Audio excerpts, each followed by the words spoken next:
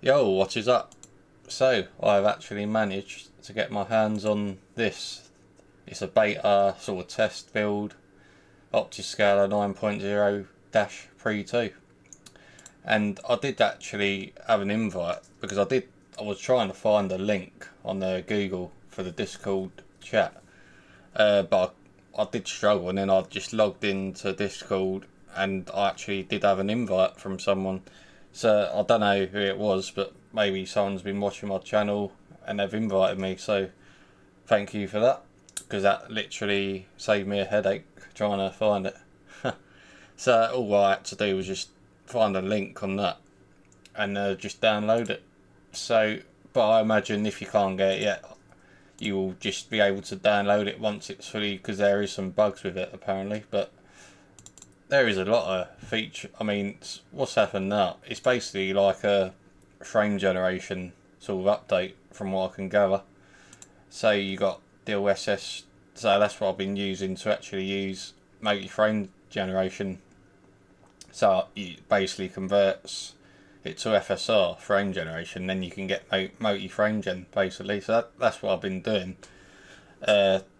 Just basically it gets it to work to 3x or 4x. So that's what I've been using as well in certain games, fake Mbappe. That basically, I've talked about that before, it just basically stabilises some things. I think it enables the reflex or anti-lag or whatever. Combined with this, and then you've got Intel's frame generation, so this is the biggest thing now, you can actually use that. So I will run through it. So I've already installed it in this game. So you just basically do the same thing as you usually do. Just paste all the files in wherever the shipping file is. Just paste all in there. Right. So I've loaded in. So currently I'm using Nukem's frame gen mod, which is giving me the 3x multi-frame gen, but there are now on this build of OptiScaler 9.0 there are actually so many more options. So you can it used to be just this, now you've got FSR frame gen, or you got the streamline, which is limited to certain games, so you can use it on this. Then you can literally convert that to Intel's frame gen.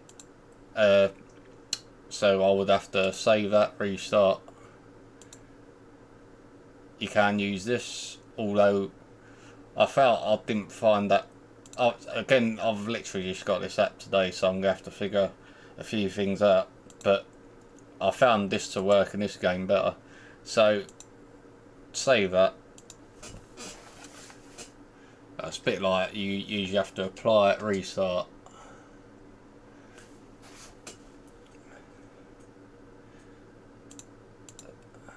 Right.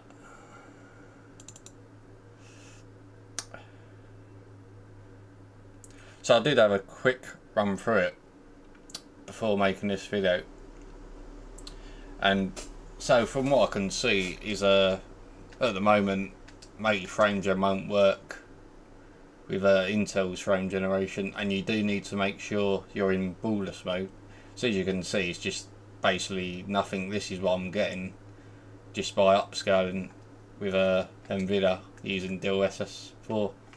So even though I've got it on, it's not working, and that is because you need to disable these motion vectors in these settings.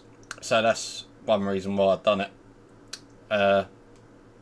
This video, obviously, to have a look at all this is now, because as I've said, this mod is amazing to me. I mean, if I'm comparing it to multi-frame gen, I would much rather use this, because this is blowing my mind more than whatever Nvidia are doing, because there's just so many options. It's like a control panel, but you can do so much with it. So that impresses me more. So I would basically need to disable that for Intel's frame gen to work. I just want to have a right. So to do that,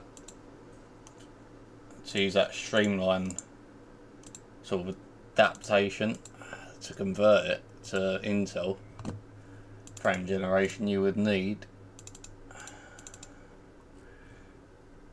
go into OptiScaler ini settings, and to save yourself looking all through it, just type in motion vectors, enter, and that's what you need to disable. So you just type false, save that. Doesn't take too long. I might just disable that just to avoid any issues, because I did try it and I know it didn't work. So clear expedition, because I know it's not going to work anyway, so I might as well just disable that. Alright, so we load it back up. I mean that works really well with AMD's frame generation.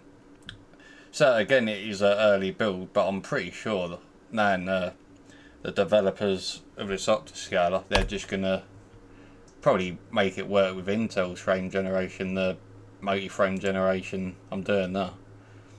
So and when AMD's multi-frame generation comes out, that's going to give us more options. It is looking good for this mod.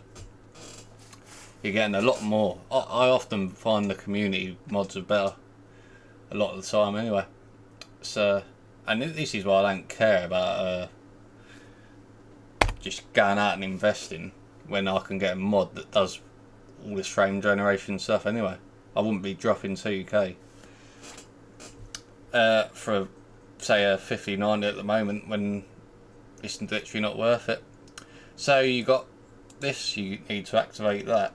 As you can see, that has been crossed out now where it said disable motion vectors. So this is Intel's frame generation. That. So I was getting 175, but OBS literally usually knocks about 10 FPS off, depending on the game.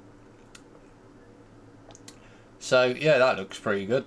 So that is another option for AMD or even Nvidia now. So I mean, if it's not in the game, possibly you could. It depends on every game, but so this is a streamlined way for using. I think Alan Wake 2 is another one where you can use this, which is really good for the streamline.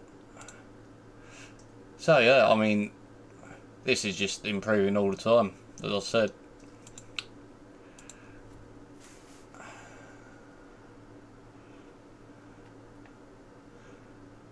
I mean, for me, 2x is more than enough. I don't see what's so great about 3x or 4x. And you get the extra motion blur.